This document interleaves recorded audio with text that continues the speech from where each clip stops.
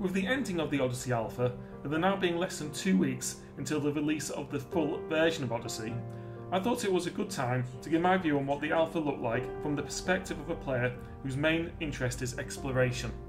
The first thing is that while there are many odd omissions in the Odyssey, such as the lack of emotes and not being able to buy a drink at the station bar, Odyssey will add a lot to Elite Dangerous, from the simple things like improved visuals, to new and unexpected types of gameplay, like the Stairway to Heaven on Commander Ascorbius' stream on Twitch last Sunday. It also has to be noted that it was an alpha, and some features of Odyssey were not complete or omitted. That being said, there is quite a lot we can get from the alpha about what changes will occur to exploration, and not all of these changes are positive ones. The first thing that has changed is the galaxy map, and while I think it will take some time to get used to, I think in the long term we'll find it a big improvement, with the most obvious improvement being in the search bar, where now when you start typing a system name in, a drop down list of systems appears, which will be a big help when you are dealing with procedurally generated systems. I do have one slight criticism though, and that is that the number of bookmarks you can have is still too low. Moving on to the system map, and my feelings are similar in that it is probably going to be an improvement in the long term that is going to take some time to get used to. I do have two slight concerns however. The first is that now they have hidden away the first discovered, first mapped and first visited tags when I think they should be prominent like they are in the current system map. And the second one is that you can no longer see if a body has geological sites or biological sites in the information panel about a body. You can only see this when you initially scan a planet.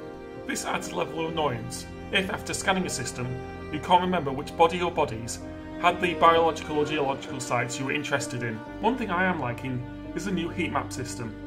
This is a big improvement over the old system where you were just told the number of POIs on a body.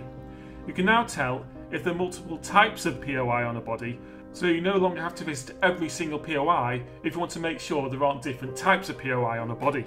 The reason for the new heat map system is that Frontier developments have changed how biological and geological sites are scattered. This does bring some possible points of concern. The first is that it may be more time consuming to find these points of interest as they are no longer marked directly in contacts. This is more likely to be an issue with geological sites, which while not fully implemented, were to some extent in-game. I came across a Giza POI, and these were much more widely scattered than at present, and harder to spot. This wide scattering and being hard to spot may make material gathering harder in Odyssey, if this is still the case when it launches. Moving on to the new features, I currently have mixed feelings about the interactions with plant life. While I appreciate Frontier getting rid of the stupid stop the circle minigame, it appears that at the present time, all we will be able to do with plant life is collect samples. I suspect that the minigame was Frontier's attempt to add depth to sampling, and while I don't mind minigames, they have to be relevant to the activity at hand, such as the current system scan mechanics. I am surprised Frontier haven't included an analysis minigame that takes place on your ship after you've collected the samples. This would also give you something to do on long intra-system trips. Similarly, the new first footfall mechanic is uninspiring. I'll appreciate that by its very nature it will be limited. It could be improved by adding a skippable first footfall animation and having a permanent POI placed where a commander first lands. This would also encourage commanders to be picky about where to land, as there would be some players who'd want their site of first footfall to be impressive to behold. These issues are relatively minor however, when compared to that brought about by the penalties for on-foot player death. This is because if you die on foot, you lose all your cartographic data, all your biological samples, and any bombs you've got from making new codex entries. Aside from it not being logical, as all these things should be stored on your ship, it also discourages exploration, because going out on foot should in theory be a lot more dangerous than staying in your ship. While I appreciate that there should be some form of penalty for dying on foot, I believe that this penalty should be limited to whatever you've collected or have on you since you last left your ship. All this being said, like I said at the start of the video, I do think that Odyssey will bring a lot to Elite Dangerous, and I do not feel like it'll be a PR disaster due to bugs, because from what we saw of the alpha, the game looked fairly stable, and any bugs, while annoying, weren't really game breaking. From what I saw of the alpha, my main concern is that Odyssey seems to lack depth in some areas, and it also lacks some features that some people will take for granted, such as emotes and the ability to interact with your environment.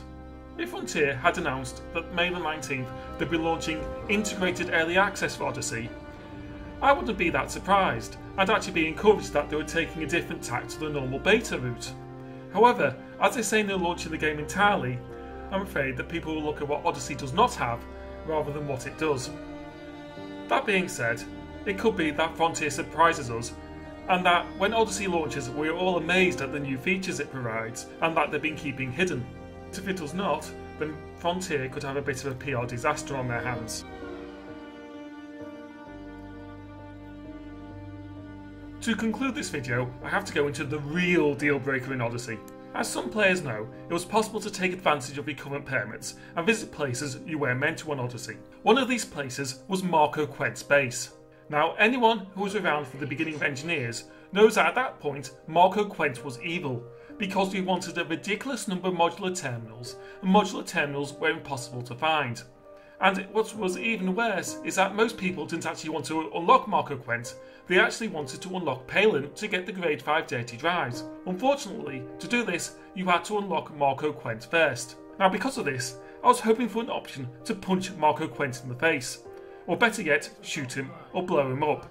This sadly does not appear to be an option however. Now Frontier Developments, you need to add this or I will be asking for a refund. And I am sure I will not be the only person who wants a refund because of this. Thanks for watching the video. If you enjoyed it, please like and subscribe. Liberty critical. Shields offline. Eject. Eject. Eject.